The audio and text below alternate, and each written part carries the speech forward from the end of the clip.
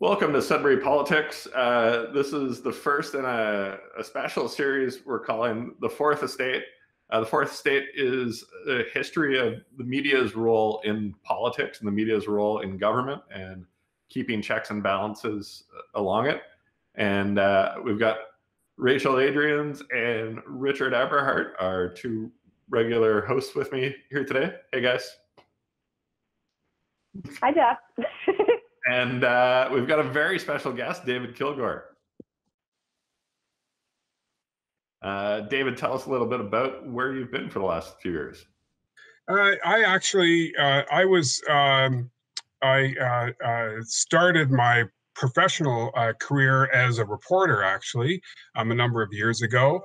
Worked for Marketing Magazine for about 4 years. I worked on actually a land claim in Temagami for a number of years, about 4 years, and then got back into marketing actually, and was doing a redesign for the North Bay Nugget. And the publisher of the day, so I was the lead on that account, and Paul McQuaig actually ran the paper in those days. And Paul said, I can't help but notice your passion for newspapers. Where does this come from? And so I told him my life story, and he said, you know what, if there is ever anything that we or have a role for you to play, would you be interested? And I said, I'm all ears. And eventually that happened. So I got back into media at the North Bay Nugget.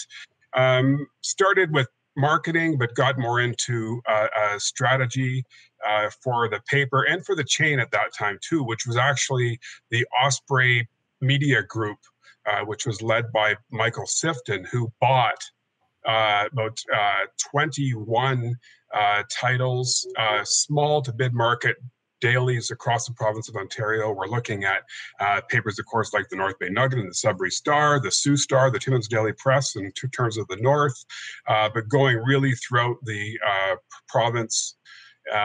Anyway, loved my time there, and just got a tap on the shoulder one day and said, would you be interested in being publisher of the Sudbury Star? And I said, sure. Tell me more, right?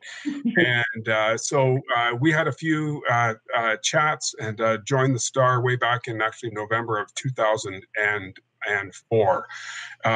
Loved my time at the Star. I'm a person who wears my heart on my sleeves, if you will, and I did find it tough because I basically joined when cuts really started getting drastic. You may remember, so I was at the paper for less than a year, and the chain had already planned to consolidate presses throughout the province. At one point, there were in our chain, there were 17 presses for 21 newspapers. That broke down to, I think it's might be 4 now. So it started with that and got progressively aggressive, if you will, in terms of cutbacks, laying off staff, and honestly, it got pretty hard on me. I mean, I was the one who was still standing, of course, but it was, I honestly could not count the number of people that I laid off in the years that I was there. They were usually mandated. And it was just when Sun Media bought the chain, they were sort of infamous for Christmas cuts. Every year at Christmas, they would look at the books at the end of the year and say, how much do we need to cut this year? And so we were on the receiving end of all these cuts. And eventually, in 2014, I saw a classified ad in the Sudbury Star that Cambridge College was looking for a professor to teach PR.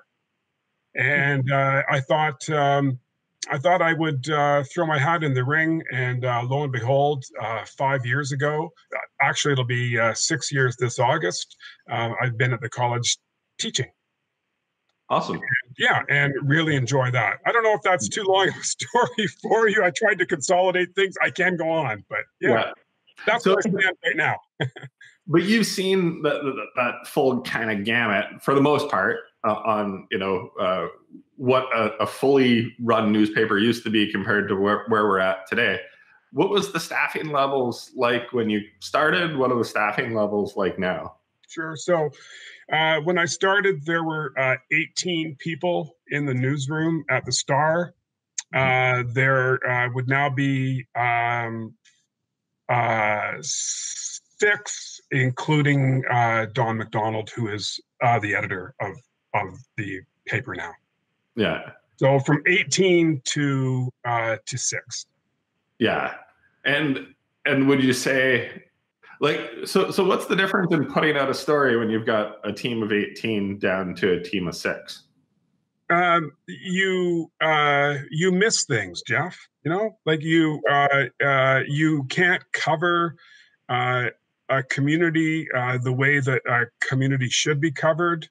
And I'll say this: people at all the outlets in Sudbury do an amazing job with the resources that they have, but you start to miss things. Geez, I remember, and we moved a lot of resources into the website, and we were at 3 million page views a month about 10 years ago. But people are interested in content. So the less content, the less eyeballs, the less advertising you actually receive. So it's a bit of a cycle. So to cover, it just like as I said at the outset, you start to miss things and almost forget about any investigative pieces, which takes time. They don't pay.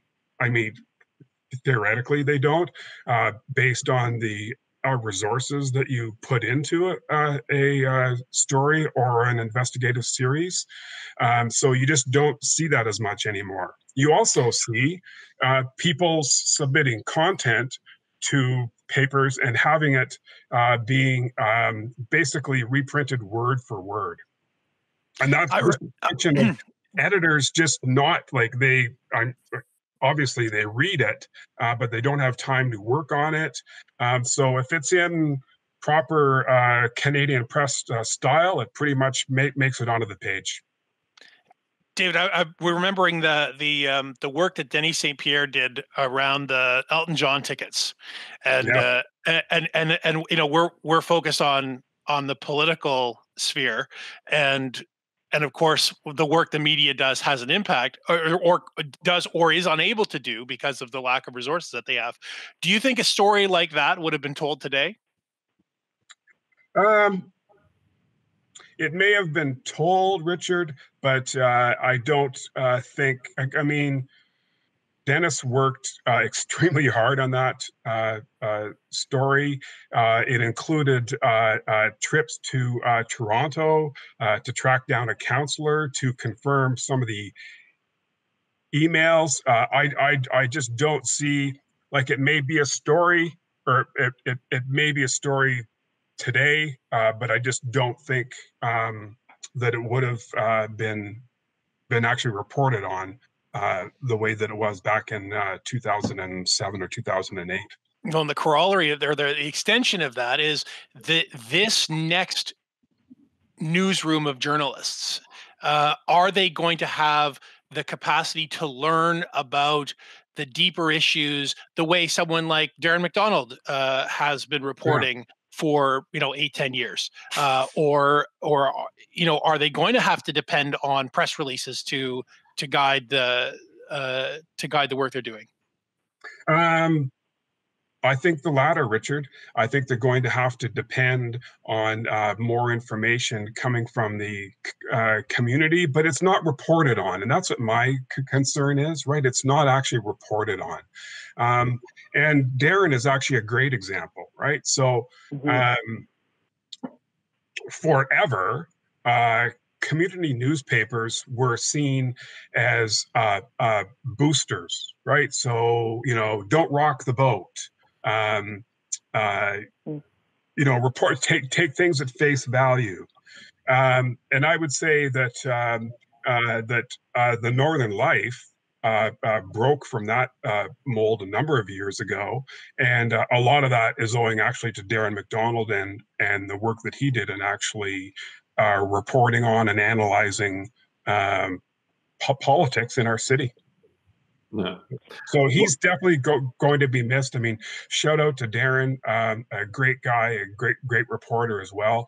I know he'll land on his feet, but he will certainly be missed. And so from there, I would also say, what's going to happen with Sudbury.com without a key reporter like that, right? So that's what my concern would be there. Like, who's going to ask the tough questions? Yeah, one of the things I've noticed too is social media, and I saw this happen probably around the time Facebook really hit, was we started having citizen journalists pop up, and they were pulling agenda meetings from city council and popping them up as they were happening. In the past, I'm sure when these agenda meetings popped up, the reporters were getting them, but would have some time to do some research and some background on these things before they put a story out.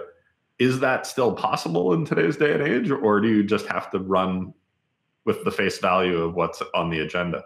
I think more and more we're just going to be seeing things taken at face value.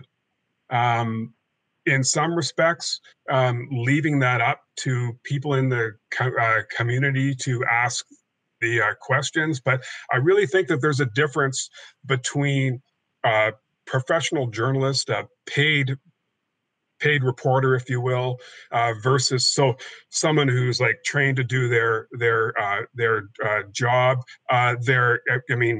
Say what you will, but by and large, they're objective. They generally don't have an axe to grind or what have you, versus the alternative, which to me is getting close to zero news value at all. And that's what really concerns me. And it's not just like, say, like I would have clients sit with me in my office at the Star, and they'd say, "Oh, I love the newspaper. I look forward to it every day, and I just can't imagine life without a newspaper." And I used to say, "You might have to get started thinking about that." And I would ask the question at that point: how many 30-year-old people do you see actually reading a newspaper, like a printed newspaper? And the answer is very, very few, right? That's understandable. So I'm not saying, millennials, right?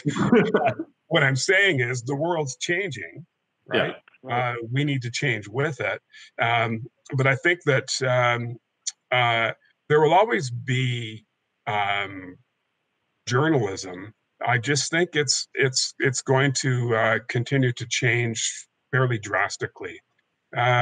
Even larger papers like the Toronto Star, it's on the brink. Like, it is actually on the brink. When you think about what it costs to run a paper like that, like they built their printing plant in Vaughan, I'm guessing at the number of years ago, maybe 30 years ago, anticipating a circulation of 1 million at that time, when their highest paid circ on a Saturday would have been about 600,000. And almost from the time that they opened that plant, this circulation just got smaller and smaller and smaller until they had to shut their doors a couple of years ago and outsource printing. So, from a oh, go ahead. I was going to build into what you're saying about the implications of potentially these reporters that don't have time to, fact check as much as they would have in the past per se, or do that investigative journalism. So looking at implications for politicians. So now, if they're trying to put out a press release, they're sending it to the news, perhaps they have less of a concern that it's going to be really looked into. So from that angle, do you think that there's implications, either positive or negative, for politicians today with the way that journalism has changed? That's a big concern for me, Rachel. I mean, I think it should be a big concern for everybody, of course. But like that's what I mean by who's going to ask the tough questions, right? Right. They need to be held to account, and by and large, politics, like if I say we are the media, we need them, they need us too, right? Right. So I think they're even though at times they're not happy with us, we'll go back to Elton John a number of years ago. I mean, they had an axe to grind with me for like years after that, right? Yeah. The counselors were not happy people for about a year and a half afterwards. We got quite a few nasty grams, usually sent to us by back channels, if you will. But yeah, so but to get back to your point, Rachel, that's what my big concern is that there won't be people to ask the tough questions, and we need that in our society. Sure. We only have a couple more minutes, and Jeff, I'm sure you've got one more question that you want to ask too. But I just want to move off of the concept about whether or not journalism is able to serve the public as that fifth estate and hold politicians to account. Because another aspect of what we like to talk about on the show is the sort of the campaign, the back room kind of stuff. So from a question that I have for you, David, is, sort of with your PR hat on, is investing in traditional media advertising something you would still advise or believe that a political campaign should do? To what extent are the traditional media avenues that we have counted on before a good way to get a message out? Well, I would say this, and I would say this is almost the answer that I would have provided 6 years ago, and that is that people that consume media generally are voters. So if the readership of the Sudbury Star that day was 30,000 people, and if you said to somebody running for council or office or what have you, that you could have an audience that large, I would say yes. Absolutely invest in it. Sorry, it's a cat I rescued a couple of years ago. I love it. Jeff loves cats. But really look at. I mean, online is where it's going, obviously, Richard. But I still think it's worthwhile. It's just like everything else, it's going to be a smaller share. My big concern is that it's not just the way that we're cutting up the media pie. I think that pie is getting smaller. Yeah. So we're spending less and less on advertising. And look at even newscast on CTV, for instance, right? They're moving more resources into their website. They're actually hiring reporters to write stories just for their site as well. Yeah, one of the things you said struck me about there used to be this dichotomy of, the press needed the politicians and the politicians needed the press, and if they didn't like each other, it didn't matter because that need was there. Yeah. Now you're seeing politicians like Trump, or even Doug Ford to an extent, was running his own news channel and trying to cut out the news. how much of a risk is that to the news industry, and how much of a risk is that to politics? I think it's a huge risk, Jeff. I think that you saw that even with Stephen Harper, who was actually hiring more PR people to get the message out, to actually work around the media. And it's not just the fact that they're concerned about the bent of a particular media or what have you. For them, it's about getting the message out as unfiltered as possible. But I will say, and especially in that case, consumers see through that stuff. I mean, they really do. I mean, it was blatantly, obviously, it was poorly done. It was embarrassing, I think, for them. But yeah, I think we're going to see more and more of that, though. Yeah. Well, right? One of the things I look at is we're in the middle of this COVID crisis. We're all doing this over video conference because we're not allowed to be within 6 feet of each other. Right. And there's been this distrust that's been built up in the media. And now when the politicians need the media again, more so in the US, nobody's believing them. And you know, what's the greater risk there? Yeah, well, the greater risk is that in a situation like this, if people are confusing real news with fake news, in a situation like this, it could be deadly, right? It is deadly. That's a huge concern. I don't know if that answers your question, Jeff. If that's, but yeah. Okay. Sorry. Yeah. I think with the fake news too, concern for me, which I'm sure you echo, we're talking about, the newspapers moving so much to this online environment and, interacting with social media, and you see proliferation of fake news there. So do you see that as well? Do you think there's ways we can prevent that, or where do you see that headed with the social media piece? That's the $60,000 question, I think. Right? Yes. Yeah. And if I had the answer to that one, I'd be canning that up and selling it to people for millions of dollars. That's fair. But yeah, I mean, I do, like I said, I just see it getting, I guess it's a judgment call, but worse and worse, right, in that regard. And still we're seeing 1 in 8 Canadians who are not taking this crisis seriously, and that could be for any number of reasons. But I also know that people just are not paying attention to the source as well. So you get all these arguments online about, well, my source says this or another source. Whereas if you had somebody to vet the information, as I say, to ask the questions and then to actually present that, that's, I think, what the answer is. But unfortunately, I don't know how that is going to actually happen.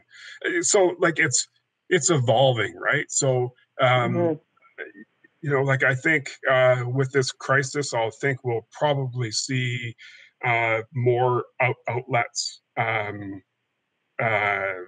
stop printing. Right. Private radio still being affected. So unfortunately, in a real time of need, we don't have the media horsepower that we once did. Right. Yeah, well, I guess that's the other side of it too. With this crisis, and more from the business side of the news, how long can newspapers survive the kind of downturn they're going to see in their numbers? Yeah, that's a tough one too. Like with respect to chains, chains are consolidating because the larger they are, the more safety there is, right? In terms of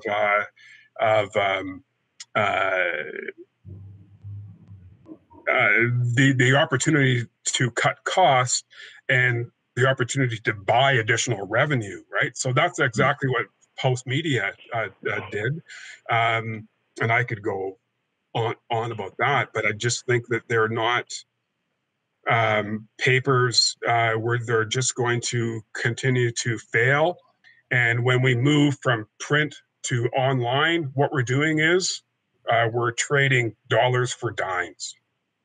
And I mean, I used to look at the numbers at the Star and say, and I'm talking about a number of years ago, and said, if this is where it's going, we won't have enough to have one ad person and one reporter, right? So I think we're going to see more in terms of dailies. We'll see more days cut out. Papers that are not performing will just be closed, unfortunately, because they don't have the resources to gather the news to go onto a website either. So something will rise from those ashes. I'm sure. We just don't know what that will be. I guess that goes back a bit to that point you were saying about the fake news thing. Can you describe a bit about the risk a newspaper would have been taking when it was at the peak of producing fake news? Like if a newspaper actually was doing what the conspiracy theorists say, what was the risk in the newspaper industry to be partaking in that? Going back to what I said previously, I think some of this is that it's the risk is that people will stop to see value in the media, and when people don't see any value in it, if they're paying for a newspaper, if they're paying to get news online from a paywall site, they won't buy it. I mean, they won't buy the story, and they won't buy it. In terms of the media. So, I mean, it's a huge risk. That's why I think that society needs some element, among us to ask the questions like you're doing today, and to help people understand trends and things that are happening, in our world, if you will. Yeah. Mm-hmm. Okay. I think that's about it for today. I really appreciate having you on the show. Thanks to Rachel, Richard, as well. Always love to get the team together, even if it's virtually. And we'll see you guys probably next week. Yeah, thanks a lot, David. Yeah, thank you for having me. I really enjoyed it. Thank you very much.